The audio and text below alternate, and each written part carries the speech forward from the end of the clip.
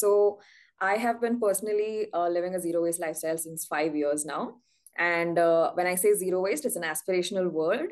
Of course, there have been times where it's not perfect. I come from a fashion background, so I have seen the worst impacts of the heaviest kind of wasteful consumerism and production processes. And from there, I have shifted into working in sustainability as a career, where I started a startup called Ulisu.com, where after understanding how it is to live a zero waste lifestyle, I created a platform where people can find access to resources quickly if they want to live a zero waste lifestyle. Because I realized one of the biggest roadblocks to shifting to circularity or shifting to a zero waste lifestyle was people who were interested, but they wouldn't find the resources very quickly. It would take almost 1 year for people to find and research and understand what kind of product to switch to, what to do with the waste they have. And I didn't want that difficulty to deter anyone from being able to adopt a sustainable lifestyle. If it is easy for you to find a gym, if you want to be fit, it should also be easy for you to find the solutions to live sustainably if you choose to do so. And with that, we started Ulisu.com.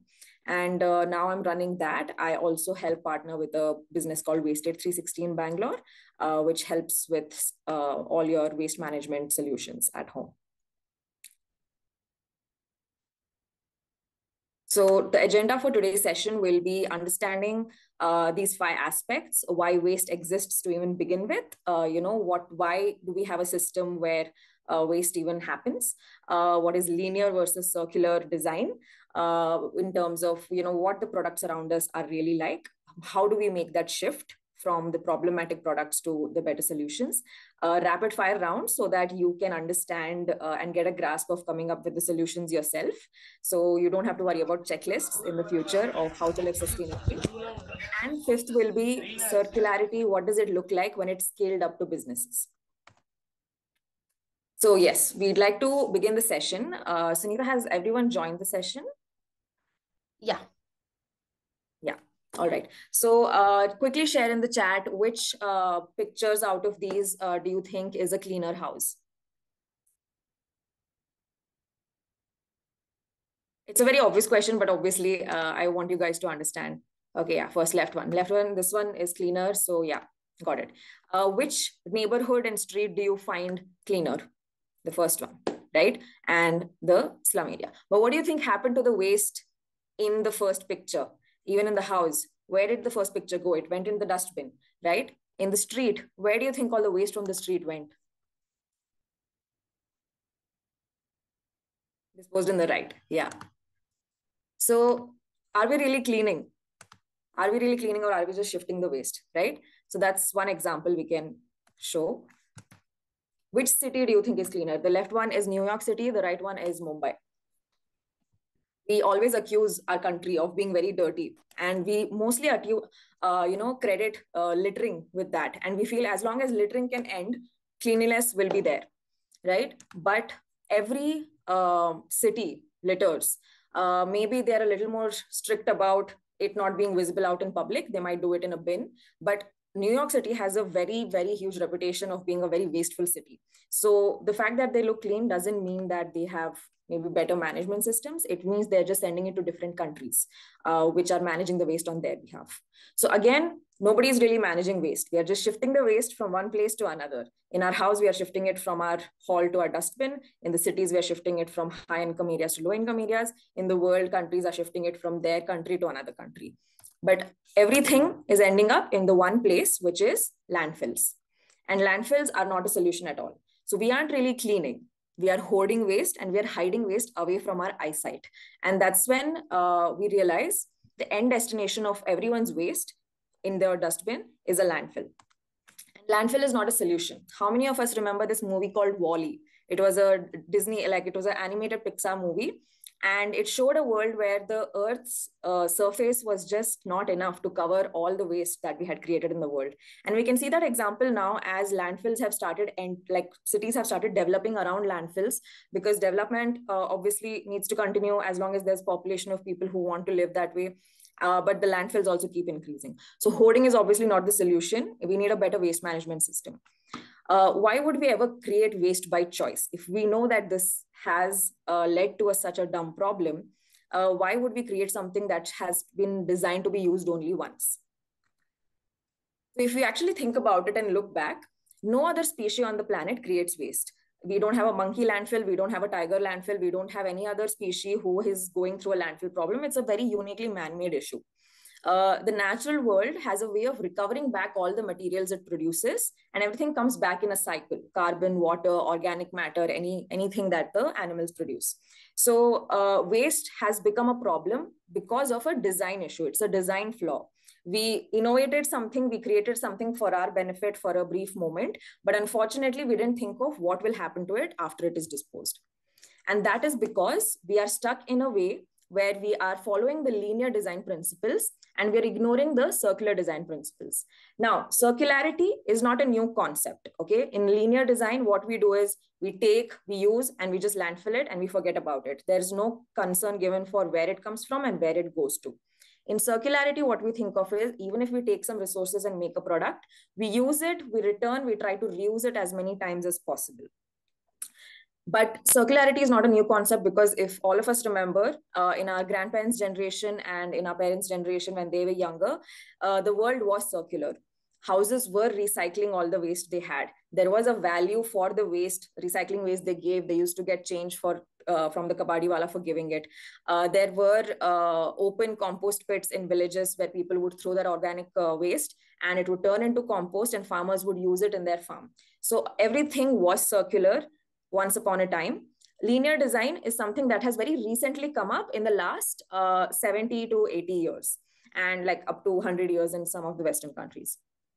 So why was linear economy so appealing if it was so stupid as a design? If it created all these issues, why were we not able to see it in the future and see it would become a problem? So there are three lure to linear economy design, right? Back then, we felt that the resources would be endless. We didn't realize that we would reach a point in time where resources would actually start depleting. We would have problems like water table and deforestation and all of this. The production process is much faster when you keep it linear, when you keep just take, make, dispose, and you don't have to worry about recovering the material back again. If you remember the Pepsi, Coca-Cola glass bottles that used to be sold, shopkeeper would take the deposit back. It would go back to the factory. It would get cleaned. It would get refilled and then packaged and sent. That process is much more energy consuming than a disposable process, which is very convenient for the factory, and they can produce much bigger quantities in the linear design. But they also don't have to worry about the disposal that happens at the end. And for the customer, it's a very easy experience. You can just pick up the bottle, go anywhere, throw it anywhere. If you don't have to worry about coming back and giving it. So the distribution got very easy. And of course, when we make a product that is designed to be disposed after one use, you will always have a repeat customer, which means that the profits are much higher in the linear economy, which is the fastest way to make business. But the problem with linear economy is the consequences we are facing now. We are having lack of resources, and we can see all the trash accumulating everywhere, causing all kinds of problems to the ecosystem and to our health and our ability to enjoy our environment as well. So now that we are recognizing the consequences, we are realizing that the short-term benefits of linear economy are not worth it in the long run for us, and we have to find a way to come back to circularity again. This is where the idea of the zero waste movement comes in. Now, I will discuss zero waste movement on an individual level as an example, but please don't take it as a understanding that only individuals are responsible for making the shift, but it is important for individuals to understand how to make the shift. The idea behind zero waste movement is basically waste would never exist if it was not produced in the first place. And if this concept is possible, it means none of us would generate waste in the first place, and landfills will be redundant. Now, how can that be done? If we notice around our house, most of the things that generate waste are things like packaging waste, food packaging waste of things we buy and shop for, and we have to throw it away because there's not enough that we can do with it or upcycle or anything like that. So a woman named Bea Johnson, we all say that, Indians have always been zero waste, but Bea Johnson was someone who intentionally tried to live a zero waste lifestyle, despite living in a world that was still living in linear economy. And what she did was she tried to source items in her house without packaging in a zero waste manner. She tried to bring groceries in her home without packaging. She took her own cloth bags to places. She tried to get things, avoid things that she didn't need anymore. And slowly, when she tried to do this experiment, over time, she realized her family had generated only one mason jar of waste over 4 years or 3 years. And she had two kids and a husband, and herself, her waste as well had reduced so much. What did she do with the waste that she couldn't help? She tried to recycle it, and with organic matter, she tried to compost it. So all of it got managed, even if there was some waste generated. Now we are going to understand how do we prioritize solutions in a zero waste world. A lot of times we are very partial to certain solutions compared to others. For example, we say, no, cutlery should be compostable. That is more convenient for people. That's why it's a real solution. Recycling is not the real solution because it still means we are buying plastic. Reusability is not possible for everyone because it requires us to carry around too many things all the time. But if we just keep those points aside, in terms of sustainability, what is most sustainable to least sustainable? This is how the priority works. Reusable is first because that consumes the least amount of energy, and you can use the same item again and again. It takes the least amount of time for the energy to be recovered because there's no waste created here, and you just have to make that product once. Recyclability is slightly lesser than that. It takes more time for the energy to be recovered, which is why the circle is bigger than reusability, which means that if I use something that is recyclable and I have to put it in recycling, it goes in the machinery, the energy will be recovered, the processing needs to happen, and then it will come back as its form again, and we can keep reusing that. So recyclability is second priority because it takes more energy, and compostable is the last because the amount of time it takes for a compostable item to biodegrade, the nutrients to go back in the earth and soil, and for that kind of crop to grow again to become a compostable product again is much longer and the much more time consuming as a process. So it is seen as the least ideal solution in the zero waste world. Although in the current world, because we are living in a world where plastic pollution is a much bigger problem, we see that as a very ideal solution. But our objective should be to shift to a smaller circle over time. So since a lot of you have an understanding of how to now come up with zero waste solutions of your own, I just want to test if how much you have understood the concept. So please go to menti.com on your phones. Go to the browser, click on menti.com and enter this code and see if you can help us answer these questions. So I get an idea of how well you're understanding this concept. So look around everything that we are using. I'm going to say some day-to-day lifestyle items around us. Yeah. The code is 16328908. Please raise your hands once you have entered and logged into menti.com with your code. So I get an idea how many people have already started.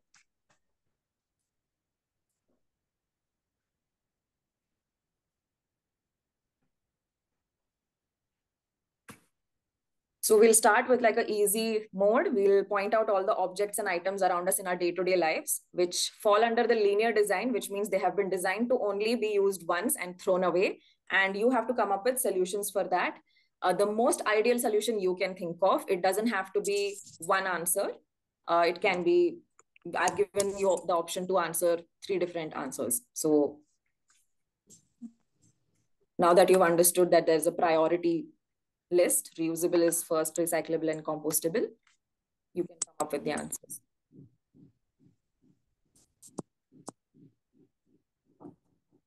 Okay, has everyone logged into menti.com and entered this code 16328908?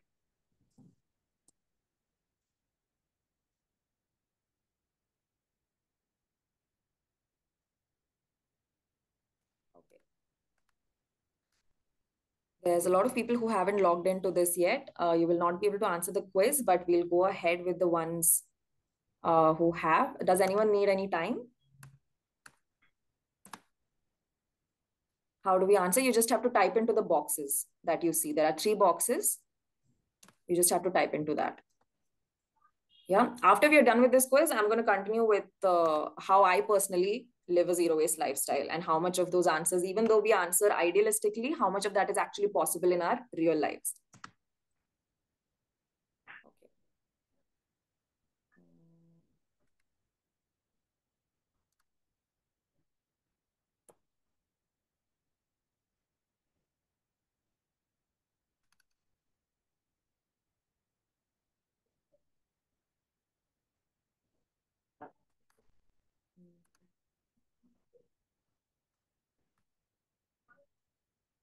Okay.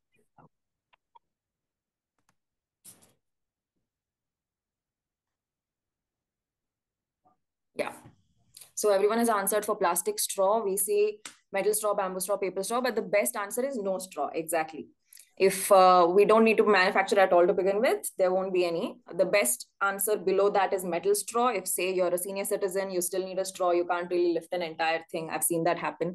Bamboo straw, little more disposable in nature, but luckily bamboo is a more renewable material.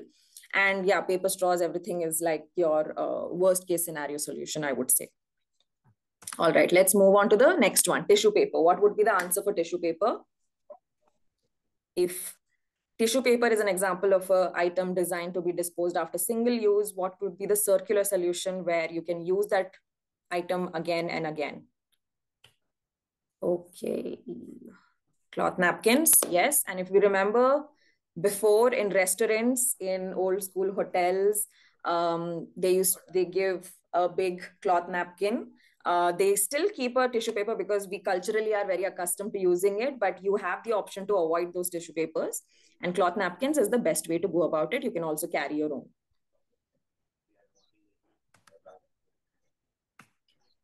It's also a great excuse to start conversations and help people. Plastic bags. What would be the solution for plastic bags? It's very simple, jute bags. Is jute the important factor here? Does it need to be jute? Does it need to be cloth? Cloth. You must have heard of a lot of articles which say that, oh, cloth bag is more carbon footprint than plastic bag. But they are considering cloth bag if it is used as a single use item. If we are throwing away cloth bags after single use, then it will be a higher carbon footprint than plastic bags, but that's not the case. Using any bag you have at home, if you reuse the bag, the impact will be lesser. Of course, plastic bags are very flimsy and they break over time, so we recommend that you use something sturdy like cloth bags. Let's try the next one, single-use plastic bottles. What is the solution to this? Carrying your own, serving in glass bottles, not to use. Yeah, if there's a glass bottle also, it should not be used in a disposable way. It has to be refilled. So simply companies switching their packaging to a glass bottle without taking responsibility for how that glass bottle gets recycled makes it pointless.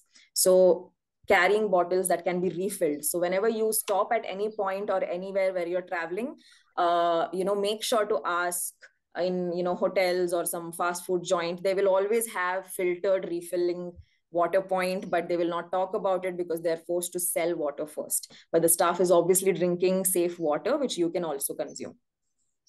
And that is how I've managed to never buy a plastic bottle despite traveling so much and trekking so much everywhere.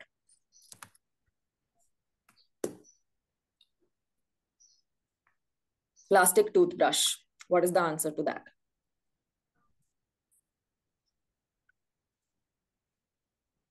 Bamboo toothbrush. Okay. Datun. That's interesting as well. Would anyone in the urban cities these days be able to switch to a dantun? It's a very hard switch if anyone has tried. Electric toothbrush, if maybe just the head is replaceable, it would reduce the amount of waste at least generated, if not eliminate. So main problem with toothbrush is it's not even straightforward plastic that is easy to recycle. It is mixed with rubber and all these other elements in the design, which makes it very difficult to recycle. So yeah, bamboo toothbrush is our best bet so far. Using finger.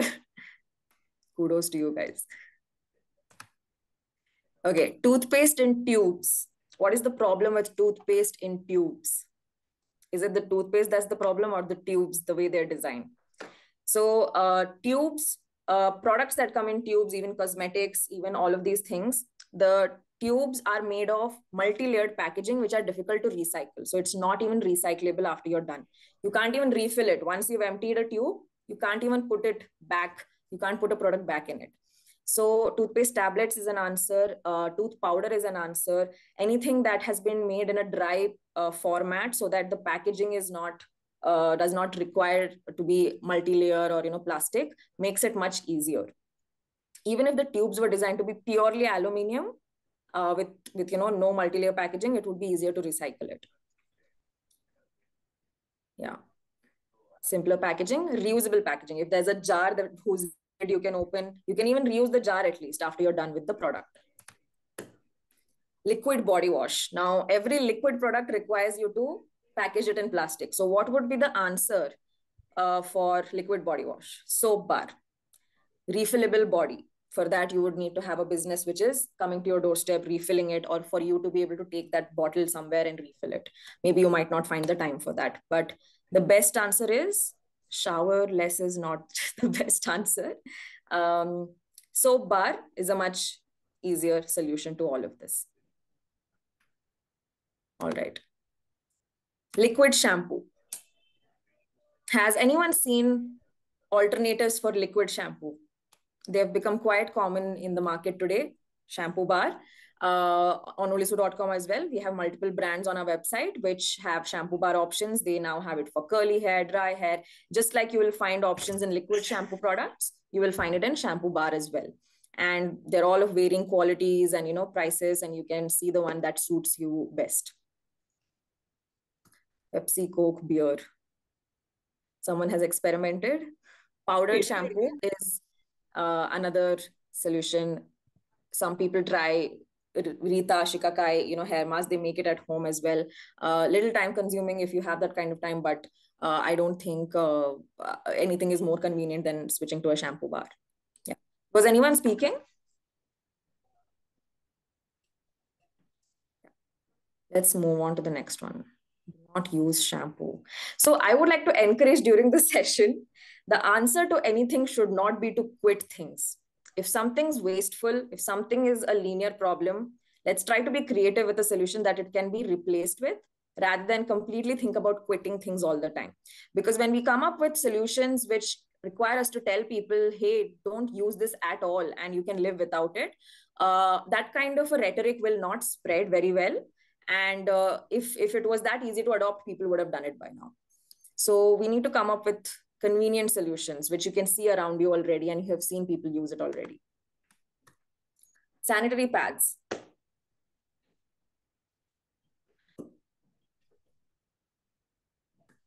Cups, yeah. Some people have difficulty using cups. What can they do? Have you heard of other alternatives? Cloth pads, yes.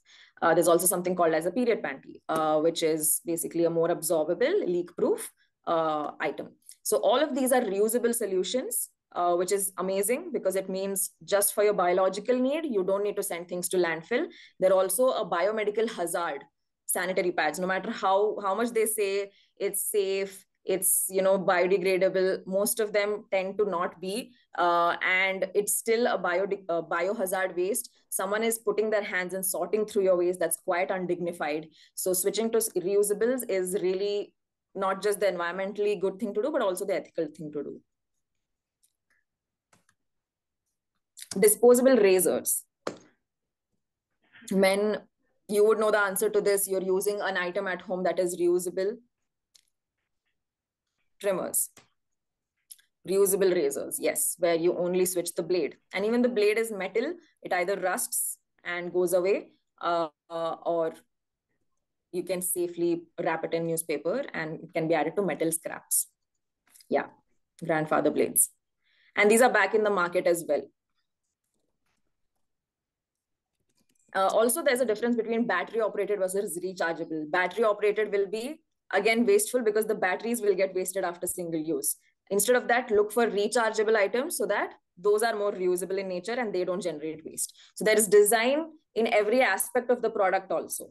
If someone has made a product that requires you to throw it away, you're immediately creating waste just by, agreeing to that design and, buying into that to get in the first place. Chips. Okay, so now if you notice in the quiz also, there's a round one restaurant. We covered everything. We covered everything in our bathroom and washrooms. Now let's see what it looks like if we were throwing a party, and how would we make a party go zero waste at home. So say you want ji ma'am to, hi, yes Dina? Ma'am ले गया हाँ जी Yeah. So how would you arrange chips for your party without generating the obvious waste that would be the chips packet? Home cooked, okay, that's an option, but takes a lot of time. Airtight containers, salty makhana. Have you heard of any business? If you guys are have been in South Indian cities also, I think even in North there is options in shops where snacks are sold in open. So Farsan, hot chips shops, you might have seen them stock these items in plastic packets, but they make it fresh right there. So if you carried your own container, you took your own cloth bag, they will fill it up in that. You just have to pay per weight and bring it back home. And we have actually organized a zero waste party in our home that way by bringing all the snacks in a zero waste way without any packaging. So yeah, hot chips is a great option. Takeout food. So ordering in Swiggy is again generating a lot of waste. A lot of times this is waste that you can't really avoid. I'm not saying I have been perfect at this, but if you had to say make a choice today, I don't want to generate any waste because of takeout food. Ask them to skip cutlery. Yes, there are at least some basic things that we can try and see if we can request. There are a lot of solutions as a self-carried container. Maybe you can plan stepping out. You know, a lot of times we make plans to order in food. Try and see if you can just step out, dine in sometimes, you know, maybe go to the restaurant, get your order packed and bring it home. Especially if it's for a huge party, you can just take bigger containers and get things ordered. So there are other ways to do this. Infinity box startup. Yes, that's interesting. We will be mentioning that later in the session. So we have all these options. It's important to know the solutions irrespective of whether or not you're able to opt for them. So you know that if you have the option to do it better, at least someday you will be able to try. Plastic confetti, flowers, okay. There's dry leaves. Overall, confetti seems like a very messy affair, but there are options to plastic confetti you can go for. Nowadays in the market, they make paper confetti as well. That's an easier option. Try and check before you buy whether it's a plastic confetti or paper confetti, because small plastics are the hardest to find and catch and recycle. This will definitely go in your dustbin. This will definitely go in the landfills, and they also become a menace for the ecosystem around and the animals around. So bigger plastic items can at least be picked up by kabadiwalas and recycled and prevented from being a waste. But things which are like small plastics become the bigger menace. So careful with those things. Balloons. So sorry to burst your bubble, but balloons are also designed for single use. And every time we burst a balloon, we are basically putting it in a position where we can't reuse it ever again. So what can be the solution for balloons? Skip them. Yeah, that is genuinely one of those things that just needs to be skipped because it doesn't have an alternative. Paper lanterns, there's a lot of ways to decorate. If anyone can go on Pinterest and see zero waste decorations, you'll find so many ideas. You'll find reusable cloth, decoratives. You can find a lot of options: paper, origami, lanterns, all of these things. Cigarette butts. Is anyone aware what to do with the cigarette butts, or has friends who smoke, who are generating a lot of cigarette butt waste? And it's also the kind of waste which goes even when we are walking around outside. It just, we throw it after one use and we stamp it and we keep walking. We don't even think about the fact that it needs to go in the dustbin. Quit smoking, shisha. No, you can't really carry around your shisha everywhere. Quitting smoking is obviously an answer. But what do you do now with the butts that you have? Coconut shell. I'm not sure what that answer is.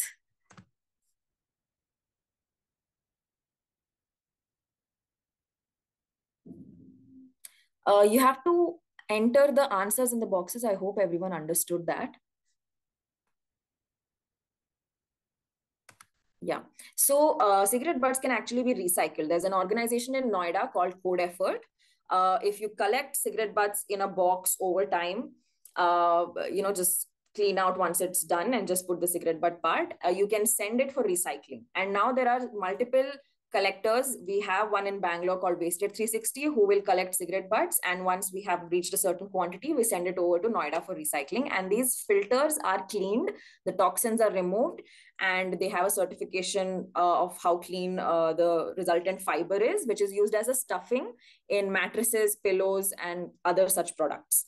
So cigarette butts can actually be recycled, and they're very harmful if they go into the environment. They leach toxins, and they're very small in size. Like I said, small plastics, small sized waste is the most dangerous waste. So there is an option. Even if you're at least not able to quit smoking, you can at least start collecting cigarette butts. So that is definitely one option. Mixers. Say you are serving drinks and you need to decide mixers. Will we get Pepsi, Coca-Cola, which come in plastic bottles, or what else can we do to avoid the waste that comes from the mixers that we buy?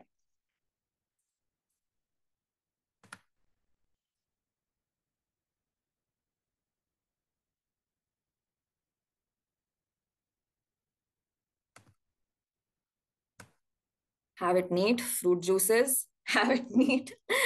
That is maybe a solution for people below the age of 25. Direct fruit juices, yes, it certainly helps. Uh, Water, there's a lot of ways. I'm sure people were enjoying their drinks even before Pepsi and Coca-Cola and 7-Up was invented. So that you can look at some traditional recipes as well. Okay, now let's move on to work and office, the items around you in your office space. What do you do with pens which have disposable refills inside them? What is the answer for disposable pens?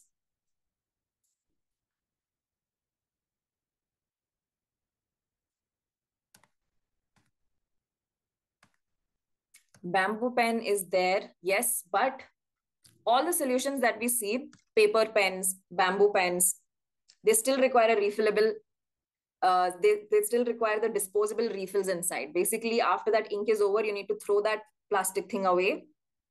So what is the answer to that? Fountain pens, ink pens, yes. Fountain pens and ink pens are genuinely reusable. You just have to refill the ink part, and you'll be able to use that pen for a very long time. Use digital is another step. Of course, going digital will also reduce a lot of physical waste. Yes. Tea, coffee, paper cups. Is everyone aware here that paper cups are actually not biodegradable because they're lined with plastic? And even if they are biodegradable, you have to keep in mind, in our idealistic circular world we are talking about in this session, it's the last option. We're looking for something even more ideal. Carrying your own cup, bring your own mug. The office can make a decision to keep only reusable cups and mugs in their pantry, and have someone to just wash them at the end of the day.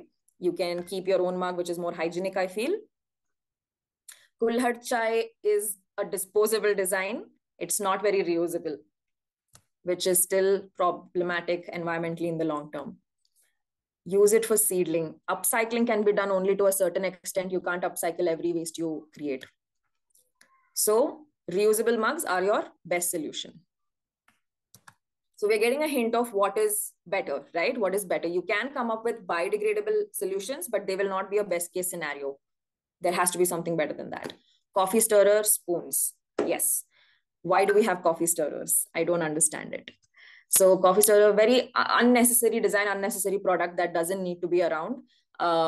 Even the biodegradable version of coffee stirrers doesn't need to be around, in my opinion. We can just have spoons to stir. Whiteboard and markers. Now, in my opinion, I'm a little biased towards my whiteboard and markers, but it does generate waste. Markers, once they're done, you're done using it, you have to throw it away.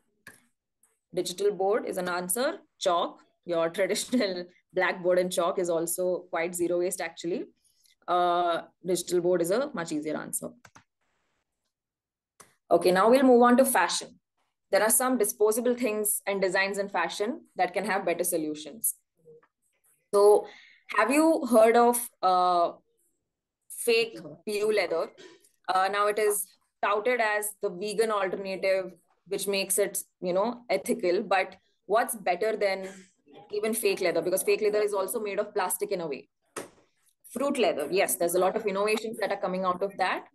Cotton, khadi, jute. Yes, if you want to wear a leather jacket, maybe try and check out a denim jacket. It'll give you the same effect. You won't have the problem with disposability of your jacket in after some time.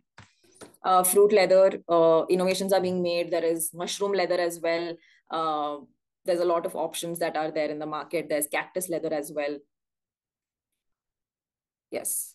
Recycled PET bottle, temporary solution, I would say, because once you've recycled the PET bottles into fabric, there is no way to put that fabric back into the circulation again.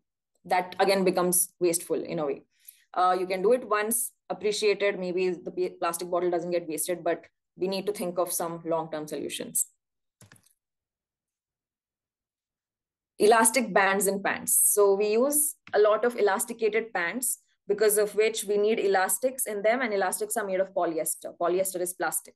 Now, what form of pant design do you remember which would fit tightly around your waist and didn't require elastics? Belt, cotton band. You remember nadas? That was a kind of design. Now, I'm not saying we need to all switch to that, but we're trying to just brainstorm circular ideas which don't require us to create things out of materials that are disposable, right? So with that, we have reached the end of the quiz. We will just hold on. Yeah, we will now go back to our presentation. Yeah, so you guys have a very good understanding of what circular solutions look like. You have all answered it in the quiz. You have seen it on the screen. I have hope that, the only thing that stands between you making choices is maybe practical things, circumstantial things, time related issues. And it's not really awareness of the solutions that is stopping you. Maybe it's access to the solution that is stopping you. I'll talk about how I personally started living a zero waste lifestyle. When I first discovered it, I thought it was just a European or a very Western country thing. But then I realized that these concepts were always there in India. I took a look around my neighborhood and I saw a lot of grocery stores where grains and items that I have been buying packaged were selling open anyway all this time. I found some in my neighborhood as well. If you just take a walk around your neighborhood, you don't realize how many resources you have.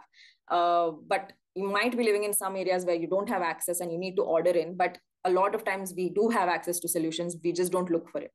So I looked for bulk stores where I could go with my own cloth bags and buy items. I looked for things in reusable packaging so that even if I was done reusing that oil or that product, I could refill or, reuse that jar. I also found something like oil mills near my house where I could just go with my big jar. I could buy like 5 liters of cooking oil at once, and I would be sorted for several months. So that was just an errand I had to do once in a while. And for the waste that I could not manage, for the waste that came to my house anyway, despite making all these changes, I decided that the only way to bridge the gap from shifting to linear design to circularity was figuring out how can I recycle the packaging waste that I generated at home. And this is something that most people don't realize it's something they can do. They think that the only way to go zero waste is to perfectly do it, or else to just not do it at all otherwise. So what I did with my packaging was I started keeping it in a clean manner. Now, for things to get recycled at home, they need to not have food contamination. Your kabadi wala only collects the clean items out of the trash you give out, and he's able to make money only out of the cleaned items that he can collect. He cannot make money out of the plastic that you give out, which still has food in it, which still has oil stains in it, which still has a lot of dirt in it. And because it's so time consuming for them to clean it out, it's easier for them to just throw it away, and all of that goes to non-recyclable landfills, even though they could have been recycled if you had just cleaned them. So cleaning your dry waste is a very important step in making sure that that waste doesn't get wasted in landfills or doesn't end up in landfills. So the first step I started doing was I started collecting all the materials to which I knew there was an answer for recycling, or there was an organization I could send it to. I realized Tetra packs get recycled. I realized paper gets recycled. So I started flattening the paper boxes and keeping it. I recycled aluminium gets recycled. So I started cleaning the aluminium foils and cans and all your, beverage cans that were in aluminium. And I would rinse them and just store them for recycling. I knew paper was recycled. And I also found a place which recycles plastic packets as long as they're cleaned and they're sent. So I started storing them separately. And there were different things I learned about recyclability. Basically, people say, yes, plastic is recyclable, glass can be recycled, this, that, everything is environment friendly as long as it can be recycled. But there is a difference in the way things get recycled. If I recycle metal and glass, basically you melt metal, you can make the same type of metal product again. If I melt glass, I can make the same type of glass again. So the entire material is recovered 100%. This is the best kind of recycling, because this means no energy is lost, no material is lost in the process. Paper and plastic cannot be recycled 100%.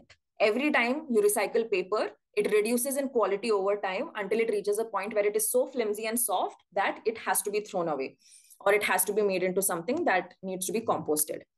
At least it can be composted. With plastics, the problem is even worse, that every time you recycle hard plastic, it becomes into a softer and softer, flimsier plastic until it reaches a point where it cannot be recycled anymore, and it breaks down into microplastics. But now there are some technologies where this plastic can be converted into fuel, polyfuel, which is similar to kerosene, and people are using it as a fuel. So that is the best case scenario rather than letting it go into the environment. Other types of waste which are mixed, which are much harder to process, which your BBMP or your authorities will not collect, are things like e-waste. E-waste can be recycled. There's a lot of precious metal inside which can be recovered. Tetra pack can be recycled. You just have to rinse it and keep it, and people are using it to recycle it into tables and chairs. The only issue with this is right now it's a very linear process. That table and chair does not again come back into that very easily. And cigarette butts can be recycled. As I explained before, it's used as a stuffing for pillows and toys. But again, that's also a linear method. The best way to do it would be just to reduce it. And we have actually noticed a lot of people who collect cigarette butts and submit it at our organization in Wasted 360. They tell us that because they started collecting the cigarette butts, they can now track how much waste they generate. And that makes them want to consume less as well automatically. So, that is a very nice way that, recycling can actually help you improve your lifestyle. And there are other things that don't get recycled at all. And, these are destined for landfill, unfortunately. But this does reduce in volume as you work on, how you're buying things and how you're making decisions. Please note that if you have heard of eco bricks anywhere online, it is not the right solution to waste management. It is a form of craft. It is a form of upcycling. If you have any project at home you want to create, like a stool or something that you're building, only then make it. But please do not make it randomly if you don't have a plan of what to do with it. And once I figured out how to recycle things, I just had to worry about my kitchen scrap and organic waste. So what did I do with that food contamination when I cleaned it out, right? I started composting at home. And the reason why composting is more important than just throwing it away in a plastic bag wrapped to the authorities is because when you wrap wet waste in plastic bags, it emits methane. Methane is a gas which stinks a lot, which is why your wet waste dustbin in your home stinks a lot. It's producing methane because there is no way for oxygen to enter and actually decompose your wet waste. And methane is 20x more potent than carbon dioxide, which means it's directly contributing to climate change. The landfills are contributing to climate change. If you've seen news of landfills catching fire in Delhi, just a pile of dry plastic or dry waste is not going to catch a fire on its own. It's catching fire because there is wet waste mixed in it, which is creating methane, and that methane is catching fire from the heat. So it's very important that wet waste degrades in a safe manner, like a compost bin. So I tried experimenting in compost bin in a balcony outside, in a corner balcony I had in my home. You take a earthen pot which has holes on the walls. You can get an item like this from a company called Daily Dump, and you can start layering your wet waste. So wet waste should not be trapped. Otherwise, it'll start stinking like sewage. But if it is balanced with dry waste, like dry leaves or dry cocoa peat, it will biodegrade in a much safer manner. It will not stink. It will not create a menace. And it will actually reduce in volume over time. So this bucket of compost that you see was generated over 6 months. It takes a very long time for compost to be made, and it's convenient once you understand how to actually make it in a safe manner.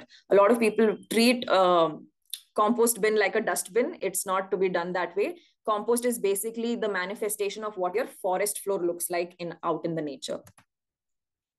And I started swapping some products at home. For example, I started saying no to, straws. I started saying no to paper cups. I carried a few reusables with me wherever I went. I switched to some products which came in reusable packaging so that I didn't end up with too much plastic waste at the end of the day. And there were items in my home which had plastic bristles, which were falling out, which were creating a menace. I switched to more natural, alternatives for that. So you can find these kind of solutions and products online very easily. I would say this is maybe something you won't have to worry about too much as long as you're able to manage your recycling and wet waste very well. Consider 90 to 80% of your waste at home already eliminated. Product switches are a small change, which I would say try and do it as much as you can to support circular innovations. All right. So we'll be discussing circularity in business now, and how these ideas have been converted in businesses. Now, you might think, okay, this is too much to do on our own, but obviously, trying to live zero waste in today's world, which is designed to be wasteful, is like a fish trying to swim upstream. It will be difficult because you're the only person who understands what the solution looks like, and the businesses are not making your situation any easier. So here are some ideas of businesses which I have noted down, and I would love for you guys to note this down as well, because maybe you can reach out to this business and try them if you live in the area where they give their services. Yeah, so circularity can be applied at different levels: raw materials, design, distribution, usage, how are we using it, and end of life. Raw materials, basically, there are some problems right now that circular businesses face. Raw materials is sometimes where cost is very high, so maybe the product ends up a little more expensive. Design, there is skepticism on usage and fast adoption. You might come up with a circular design, but people will be skeptical whether people will adopt it or not. We are already so addicted to tissue papers, this and that. How easy is it to convince people to shift? Distribution, packaging is the reason why distribution has become so easy, why it is so easy for us to get 7-minute, 10-minute home deliveries, because everything is just kept on shelves and it needs to be picked and thrown into our homes. So return logistics, if it was a reusable packaging, is a huge cost and a huge burden that businesses see it as. So it's very difficult for businesses to shift to circularity because of this. Usage, even once we buy it, are we making the best use of it? Things like clothes can be reused a lot, but because of the taboos, because of status quo, we keep shopping for more and more. And even before our old clothes get ruined, we are looking forward to giving them off for donation to make space and shop new. So there are a lot of consumer cultures also that needs to change for circularity to be adopted. End of life. Do we know what to do with our waste once we give it away? And our business is making it easier for us to manage our waste. So these are 5 aspects in which circularity can be applied in business and the problems that they're facing. Now look at raw materials. How can raw materials become circular? Maybe if the raw material itself was waste and not a fresh brand new resource, then we would be able to fix a lot of the waste problems that we're facing, right? So there's this company that makes bags from rubber tire. It's called R Imagined. You can check them out. These products are also available on our website. And there is also a brand called Recharkha, which weaves plastic bags. They make it into yarn and they actually put it on a handloom machine and they weave it into sheets and they create bags out of it.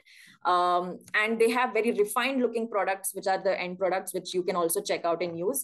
The more we support such innovations and ideas, the more we are literally encouraging the waste from not going into landfills and the waste instead becoming more valuable for a recycler also. So even your kabadi walas will earn more if they realize that these are waste that is generating more money in the economy, right? So that's how we make recycling more valuable as well. Distribution systems. So you must have come across ideas like Adrish Zero Waste. It's a organic store that has 16 branches across India, and it has many more branches across US as well. Even in your regular supermarkets, you must have seen things being sold open. This is something I had shown previously, but the only thing that it requires is a little cooperation from the customer's end, where they bring reusables in their own bag. Some of these zero waste grocery stores also offer zero waste home delivery. So if you live in a city which has Adrish zero waste store, they might even home deliver the items in a zero waste way to your doorstep.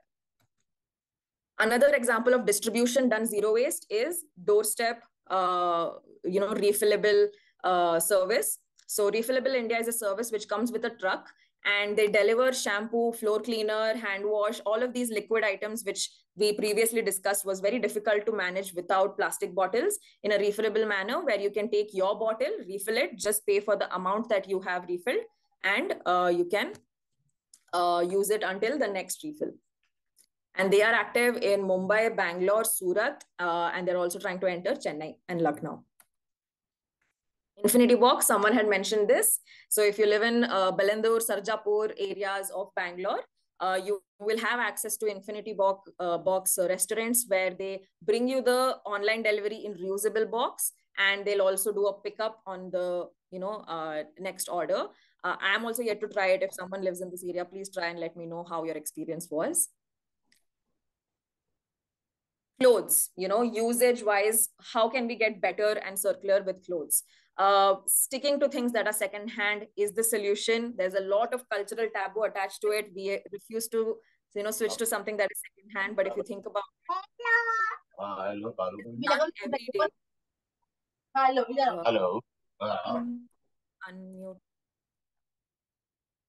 So yeah, different people have different openness towards what is acceptable for secondhand shopping. For example, I know people who will be a little hesitant to go for secondhand clothes, but they're okay with secondhand books, toys, home decor, and things like that. So what I would recommend is look for thrift shops near you. If you're in Bangalore, you can visit this place called Wasted 360, which is in Indranagar, and it's a huge thrift shop. And before you opt to buy anything new, try and see if you can opt to buy something that has already been made and created in the our ecosystem, so that your demand doesn't lead to extraction of new resources all over again. So that's how secondhand items can cut down your carbon footprint by a lot. If you choose to demand less resources from the planet and just use what has already been produced, you directly contribute to at least 60 to 70% reduction in your own carbon footprint. So clothes swap, vintage stores, these are very valuable as a circular resource in our day-to-day lives. Toys are something that are used as well. We have been reusing it in our families in India forever. There are apps also which you can download, which you can check out. There's an app called Weedle that you can find who do secondhand toys. You can also sell to them. You can also buy from them. And this is very important because kids grow out very fast, but they get pampered too much. And we end up with too many things that we don't need at home once they grow out of it. Perlenco is a circular solution, because instead of having to buy a furniture and then not know what to do with it years later, you can just rent it as well. Now, obviously, there's like cost concerns. There's only a certain type of people who can, this is more suitable for if you're shifting around houses very often. But it is an example of making profits from a circular idea, because you're using one furniture and you're selling it to multiple customers, and all you need to worry about is repairing that thing. As Furlenco, they don't have to worry about manufacturing of the furnitures as much as they have to worry about just the repair aspect. So there are ways for you to profit using circular ideas as well. Airbnb is a circular idea. You don't have to construct a hotel or a homestay from scratch every time. You can have a property, you can just put it on Airbnb, and people can reuse the property that is already there. It's being put to good use. You won't have empty houses which are lying around uselessly. This reduces the need for infrastructure, unnecessary development and infrastructure. And Airbnb is a great example of circularity in usage. Circularity in end of life. What do you do when the waste is generated and you don't have an option, or you haven't found the solution yet? You're already an established business. You're already making packaging waste. What can you do with the waste that is being created? Have a take back program. have a program where the customers are encouraged to collect their plastics and send it back to your address. Maybe that can encourage them to even be more loyal as customers. It can become a loyalty program. It can become a marketing strategy as well. So take back schemes where the product, the business itself takes responsibility for the recycling and rewards the customers is a great way to bring circularity in end of life process. I would recommend you to only segregate the waste that is getting recycled. Don't take too much stress about everything. It is difficult. Like I said, it is like swimming upstream. So start with the places where you can start and keep discovering resources like this. Now, to make the discovery of resources easy, you can follow me on Instagram, olusu.official, and our website, olusu.com. We have something called a package free map. If you observe over here, we pin every resource we discover, every recycling unit we discover, we pin every thrift shop we discover, and every repair shop we discover, every zero waste store we find. It is contributed by community, and they also get reward and credit points to shop on our website if they contribute to this map, because we really want this community map to grow. So if you in your neighborhood want to discover some zero waste resources, package free resources, recycling, kabadi wala stores near you, you can contribute those locations to our map. And you can also use the map to discover resources yourself.